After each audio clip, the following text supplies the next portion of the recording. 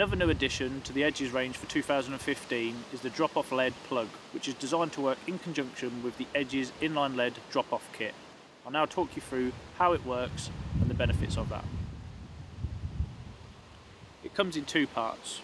Firstly, the main plug itself and a small T-peg, very similar to what you'd get in an Edges lead clip.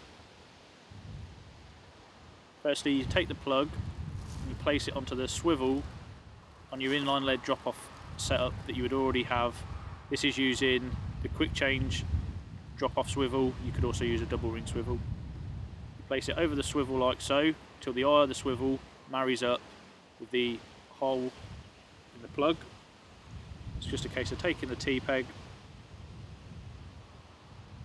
and plugging it in place. So now this insert cannot come off the swivel. Take an inline lead, remove the insert that the lead comes supplied with,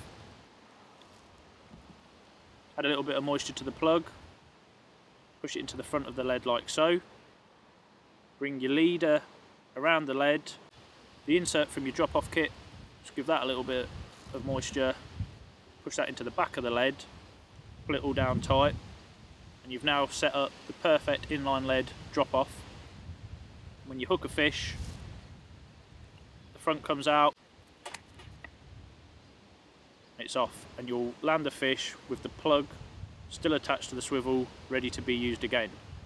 Now, the benefit of this means that previously, before the plug was released, you would get an inline lead with the insert. You would take this insert out, you take a pair of scissors, cut away the fin tapered end, chuck that away, and then just push this over a swivel.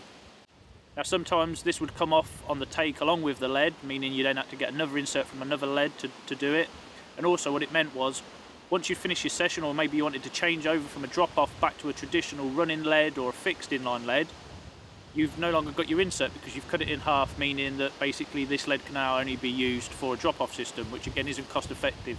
So by bringing out the little plugs, you can now keep all of your inserts in your tackle box, and should you wish to go from a drop-off back to a standard inline, take it, put it back in, Bob's your uncle.